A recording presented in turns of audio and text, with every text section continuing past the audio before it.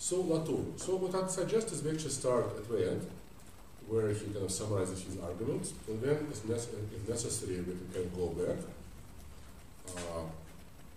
So let me start with just a couple of sentences, which are actually at the very end of the article, where I think he kind of, because of course I'm more interested in his arguments about visualization, and for me, like his arguments about the social and the Tardy versus Durkheim are very important, but ultimately I'm being selfish just because we need the visualization, right? So we'll get there as well.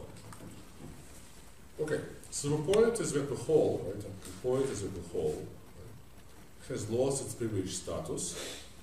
We can produce out the same data points, as many aggregates as we see fit, while reverting back at any time to individual components.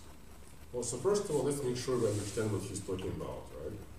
So would somebody try to, again, you can refer to everything we did like in class, right, yesterday and today.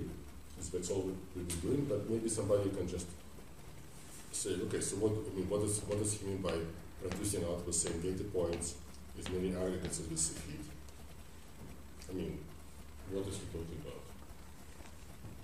Well, you just... What we did, I think so. I don't know, maybe there's something else, but I think... Multi-dimension information to increase detail about the subject by using aggregates. No? What's the I mean, he doesn't talk precisely, but he never mentions multi-dimensional state. He doesn't get into detail. So, I mean, the way I interpret this is, I mean, maybe what he's talking about is like, kind of like things like this, right? You basically, like, for example, right, okay, you can't really do it here, but you can do it, for example, in Excel, right? Where you can say, okay, now I'm looking at these dimensions, and now I'm looking, for example, at these dimensions. But basically what you can say is a particular pattern, right, which is formed by points. That's probably what he means. We can say that's what he means by aggregate. And the idea with aggregate is kind of something provisional and temporary, because at any point you can basically change the dimensions. And of course you can also do other things. For example, we haven't done it, but you can also zoom in, right? Zoom in, etc. So I hope that's what he means. Now, the second part, right, while reverting back at the same time to the individual components, right? So what do you think this means? Well, the data isn't changed by the aggregates. The data isn't changed by the aggregates? I mean, I can tell you what it means for me, but maybe I'm just being very naive. For me, it simply means that if I go make one of these graphs, right? Okay, I can basically I can just simply go like this, right? I can kind of find out what this data point is, and then I can write, for example, and I can also do this. I can say, okay, here's my, it's kind of what we're doing, right? Basically, you can say, okay, well, what I'm seeing is just a data point, but right, if I click on this data point, I can basically find out exactly, right, everything else I know about it. It's agile. I mean, I don't know. I mean, well, but the difficulty is that, I mean, if you look at any bar chart from 19th century, right? I mean, you can do it already. So, and the thing is, he kind of repeats it a few times in the article. So I have this feeling that it's really important to him. But I really wonder what he means. Earlier in the article, he talked about the lines of imitation, yes, which I thought was important, and it seemed to be as if he was emphasizing that line, which you might consider an individual, like an individual manga artist. That's right. Has a point, but he also has a line, which is in time, which is his evolution as an artist. And he seems to be saying that it's very important because that's now your new bedrock. When you go to the system, that's what you have to go back and stand on when you make the big assumptions based on aggregate data. You have to be able to get back to that. That's to get back to the individual manga artist, or the individual subject in a social group. Right. And when you get to that point, then it's all descriptive. It's exactly what we're used to doing in the humanities. I mean, I can because I kind of like using Mondrian to talk about it. So here, what I think he may also mean, right? Let's say here's, I mean, well, maybe it's not a very good example. I think best example would be, actually, best example would be maybe something like this, right? This one, right? So just a second. Okay, is it opening? I'm not opening. Okay, it's opening. Well, go ahead. Yeah. Well, I think the aggregate also becomes a component that then the individual that gave it, when you have an aggregate, whenever you do the examples, it was very clear that from the 2 or 3 things that were related, that cross-referencing became the itself a component, and then you can relate back individual components to it. And the capacity that you have to both calibrate the individual component and continuously compare it to this new piece of information that it's new, it offers you new So you think that component is maybe component is actually a dimension of a data point? Yeah. Because you're I think from reading this article, I get the feeling that he means by component is actually it's like this individual, which is the management, which is being tracked. It's like the initial one, but it's also the idea that when we saw the comparison, since the comparison is against the background that it's informative, it is immediately cross-referencing and creating possibility for generation of new content. So it is a new component, and so it continues to cross-reference with the thing that gave it origin. So in this case, the visual graph that we got is now a component that has a particular assumption or statement that you cross-reference with the initial title that actually made it. I mean, I think because I think all this interactive software, right, it allows you to do it so easily. Like it doesn't, to me, like it doesn't seem to be like, why is it such a big deal? That's why I'm a little puzzled, right?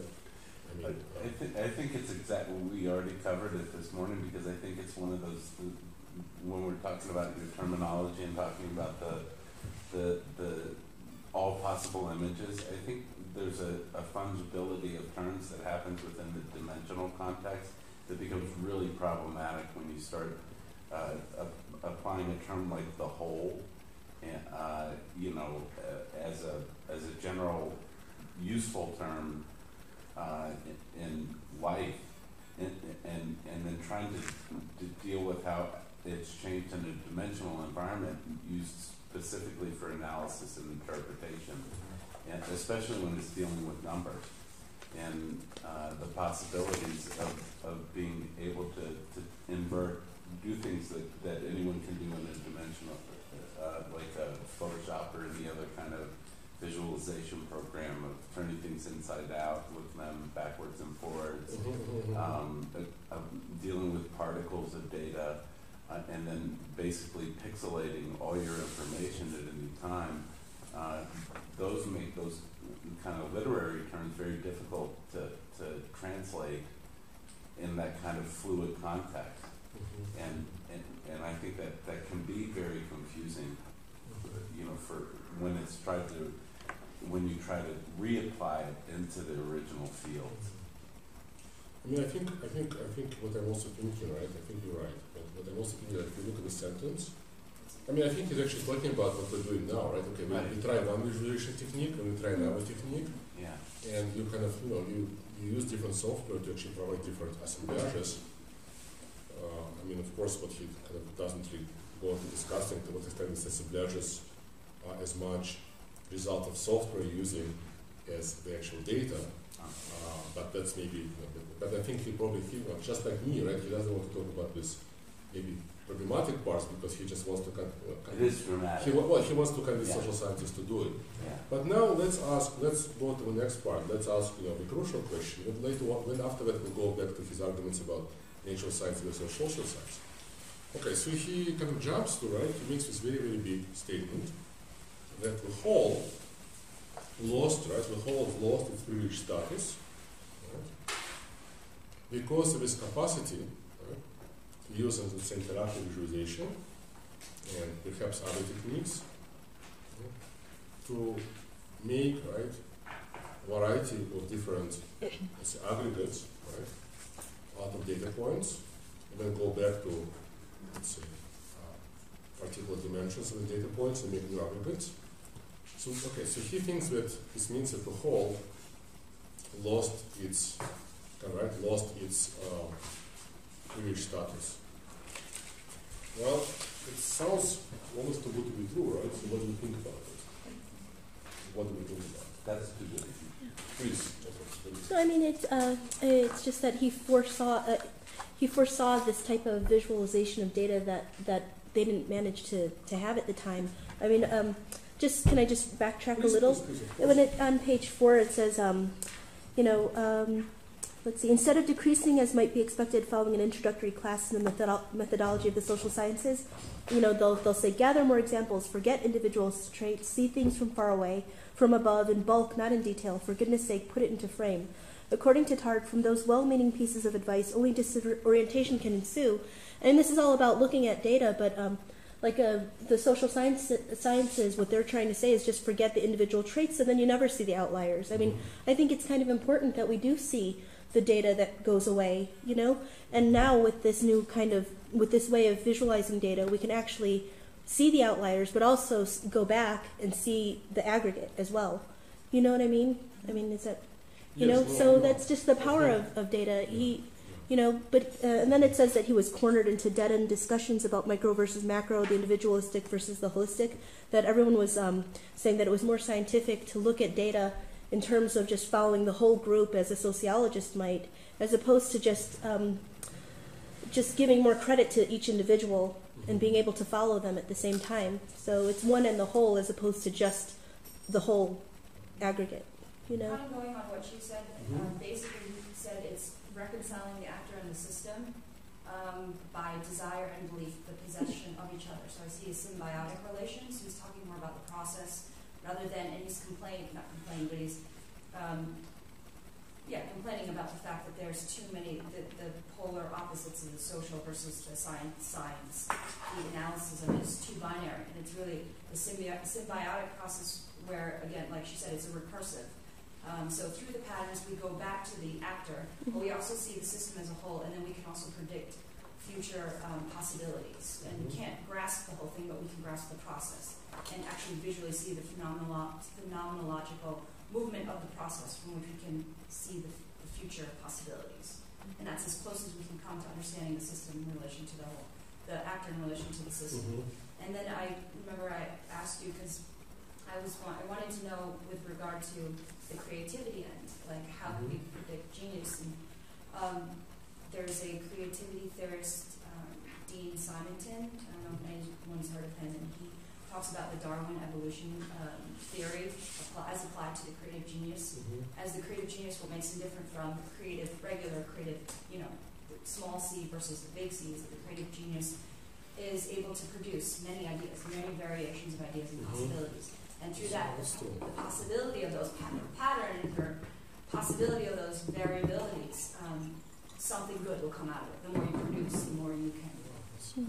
It's just true. When you think about those people, you don't just write one novel and make one symphony. You just keep doing it, and sound is really bad, right? Please.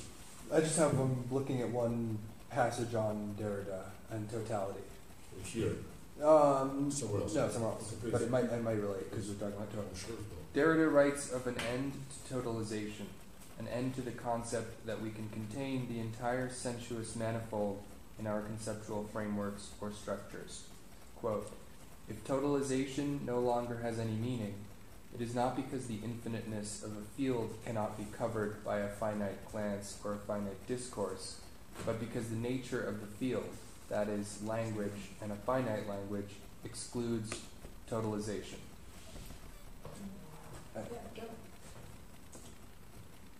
Okay, so maybe what we'll do is we kind of, because of course, we need to understand this last statement, this whole unpack, this whole argument, and you already done a very good job, but let's just make sure we're on the same page. So let's kind of go back, right, to the body of his article, and let me ask you this question, right? So he makes the argument about, so what are arguments he makes about natural sciences and social sciences, right? What does he say about them in the article? Please. He bases it on scale. That is, what's the ratio between our scale of living, and the object of the science? So, astronomy, way away. Microbiology, way small. Sociology, right in your face. I mean, you In other words, hard. people are, you basically understand, and what he also says in another book, he published a book about targeting, which I didn't even play, and he said, well, it's so strange we use numbers to talk about people, because we can actually understand what's inside them, because we're like that. We can understand gas molecules because we're aliens. Okay. What about okay, anything else? I think also the argument is kind of here, right? So I think you're right about the scale. But I think the scale to me doesn't simply mean micro or macro, it also means the size. Right? So what he says here is basically the natural sciences, right, look at their objects from far away, with this kind of zoom, with this kind of full earth view, so to speak. Because they have to. Because there are so many of them. Okay? So they have some kind of very huge number of molecules, a very huge number of cells, and the idea is that, now we'll come back to it because I'm actually going to suggest that in fact it's changing, but let's say at least in the 19th century, when sociology emerges, and in fact social sciences emerges, and there are these debates, do the social sciences have to emulate natural sciences, or do we have our own path, right? Because we talk about human beings, and we have to deal with hermeneutics and introspection, or is the social science like a social field? So at least in the 19th century, I think he's absolutely right that you have so many elements, and you possibly can't track, right? You can't follow every single molecule of gas, right? Every single cell, and that's why, at least in the 19th century.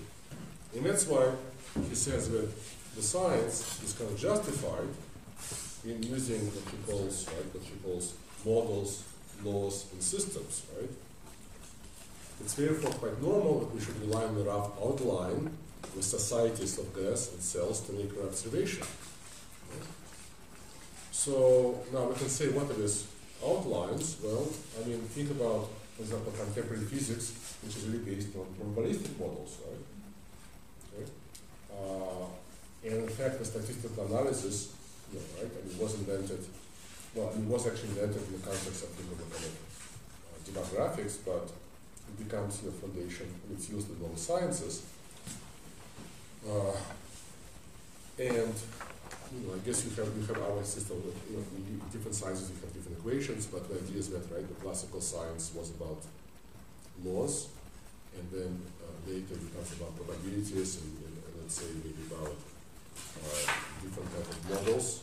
The idea is that what you're interested is not in the behavior of every single individual molecule of gas or every single cell. You're interested in general principles, right?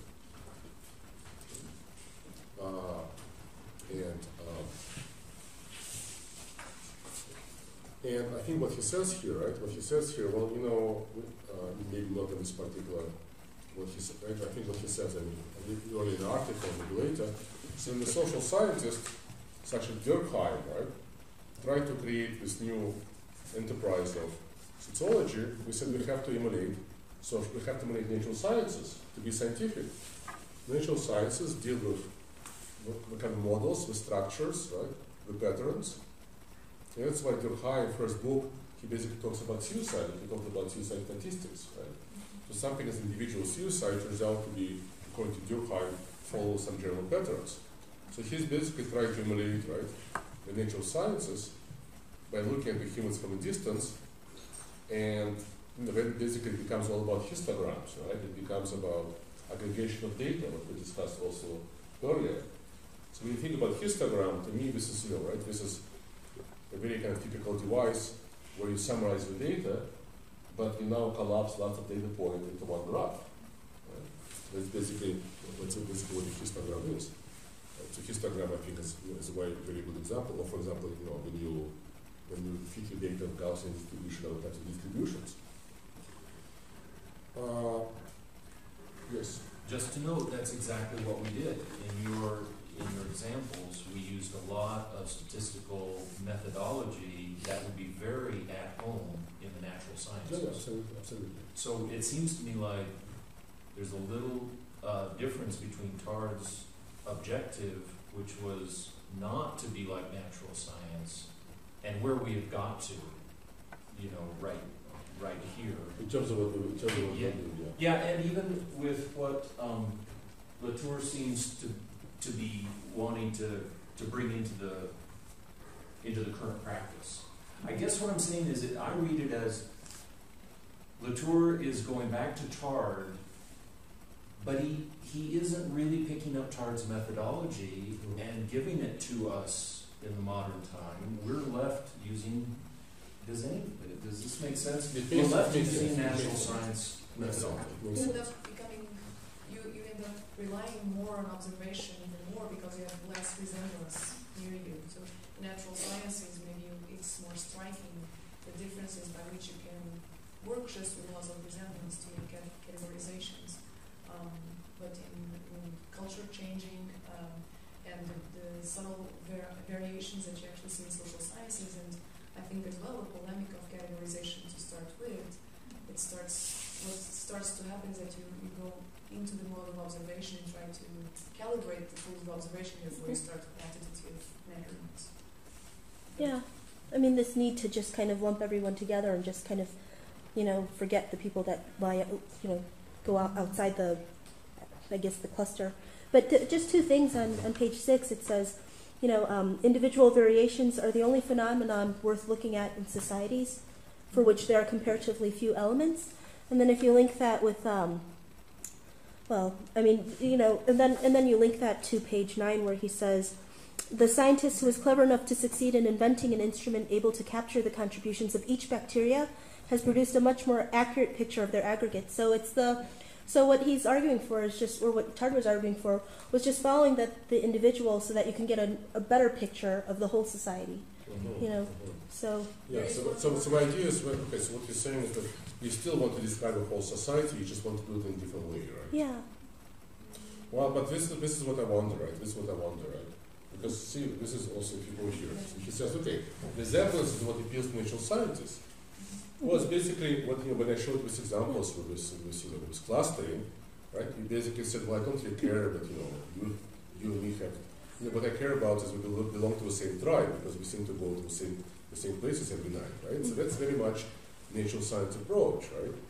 You said, okay, all these different birds look different, but it's actually one species, right? Because we have certain traits, right? And then, even though again I thought he paints in very big brushstrokes, okay?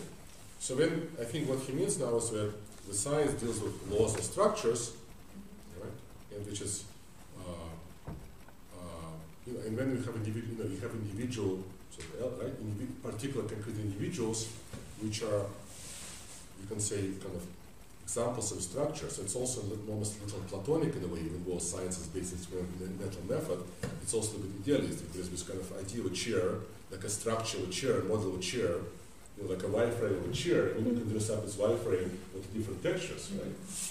Okay. And then he says, well, you know what? But the reason that the science had this gap, right, is simply because we didn't have the right measurement tools. That's the gap between overall structure and underlying components is the symptom of a lack of information.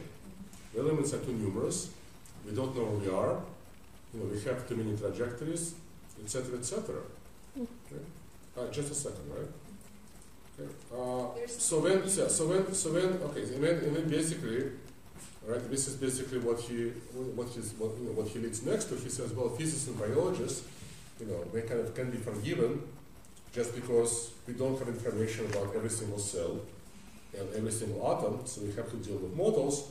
But because we only have 6 billion humans, we actually supposedly now have these tools. We shouldn't talk about things like class, gender, nationality. I mean, I think that's what he's saying. We should only talk about difference between individuals, which is super radical, but that's what he says. But two things. I mean, this relates very much to concepts in biology. First of all, there's one key difference in biology between all animate and all inanimate objects and all their processes, and that's the genetic program. That's the key respect in which things that are not alive differ from those which are alive. So they're governed by natural forces and by their genetic program.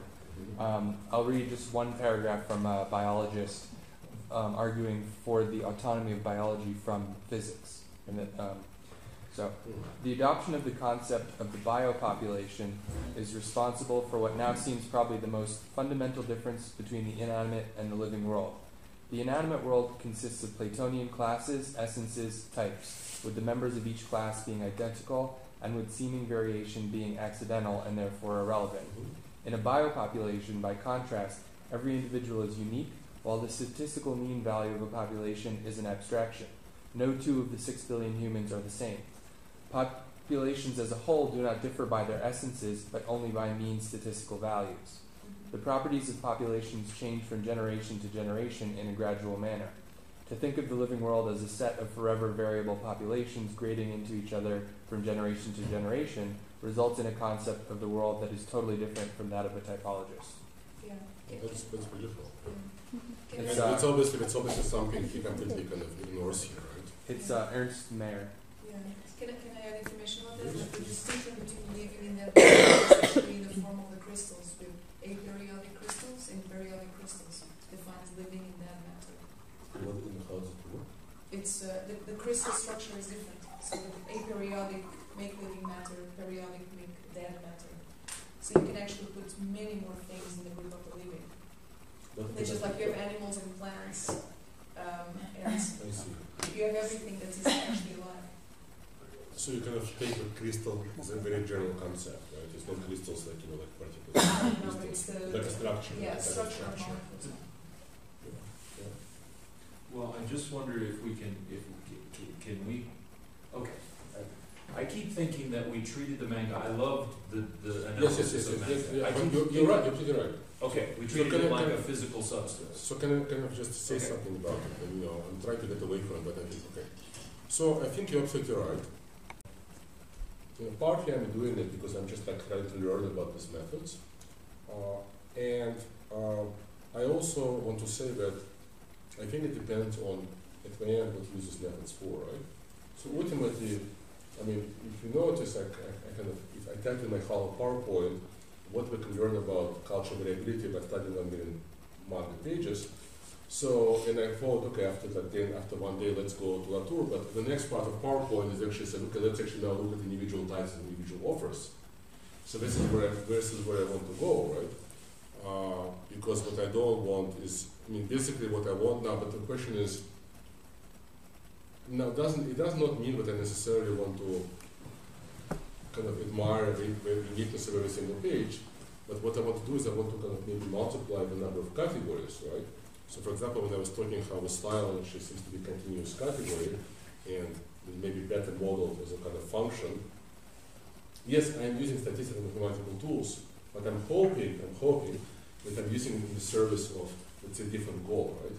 But I can be wrong. The second thing I want to say, and again, but I'm also constantly have a feeling that the technology is kind of theoretically more advanced than me.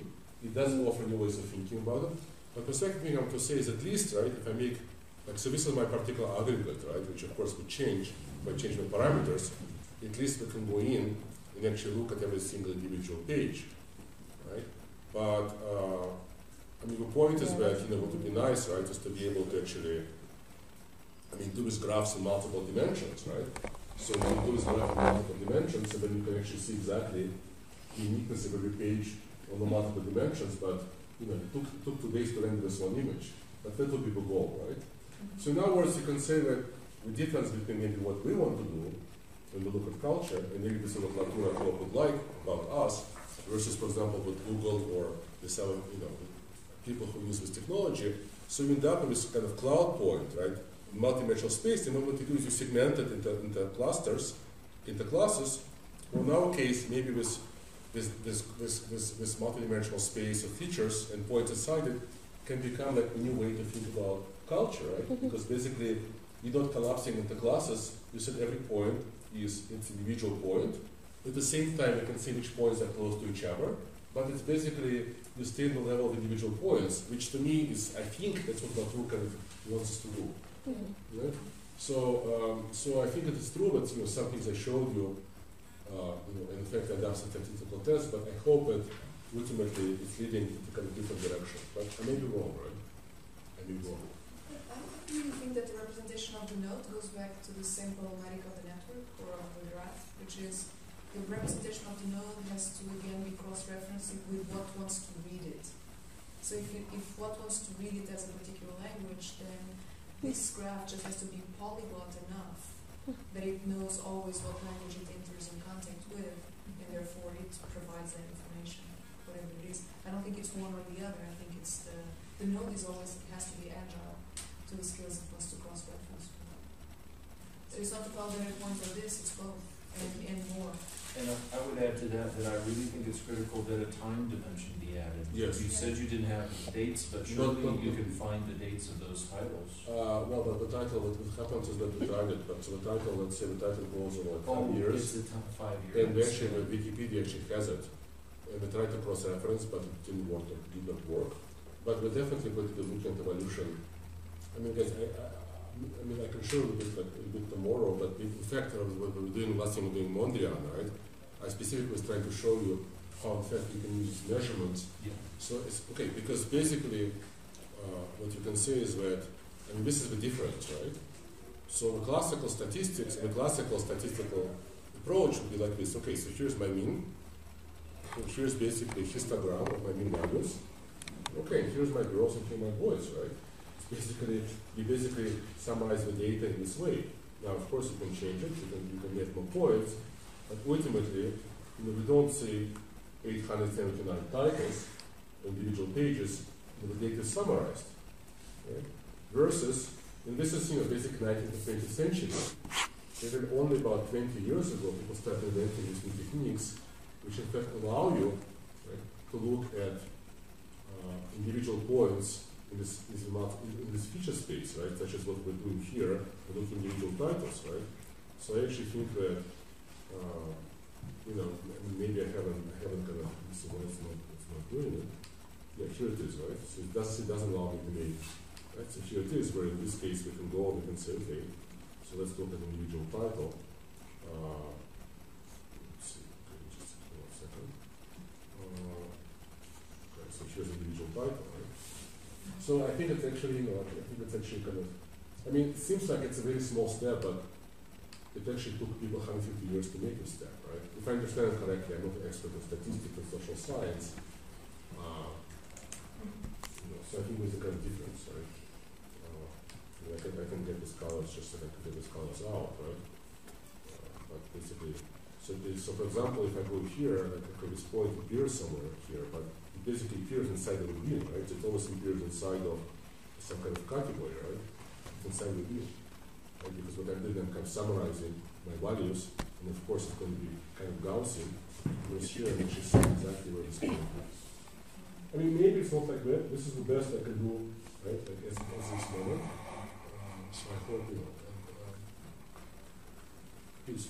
When at lunch we were talking about this aspect of the discussion, and we looked at we were looking at this tree that's behind the cafe or the restaurant, and comparing, doing a fluid dynamic analysis on that tree, and the complexity involved and the computational power that would be required in order to do that kind of analysis. And I think there's a metaphor for trying to analyze groups of people or groups of creative expressions in terms of the number of influences, the number of movements, and I think one of the enthusiasms that we see, like, that becomes hyperbole, is to infer that we actually have tools that are that powerful at this point.